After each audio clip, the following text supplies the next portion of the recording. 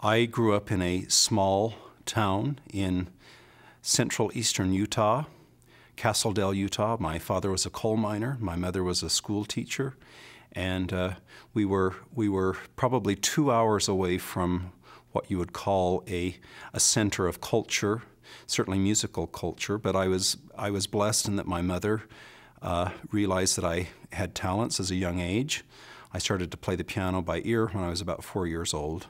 And so my mother would drive me long distances in order to get proper training. And I'm very grateful for that. I grew up as a pianist, also played the organ and the clarinet as well.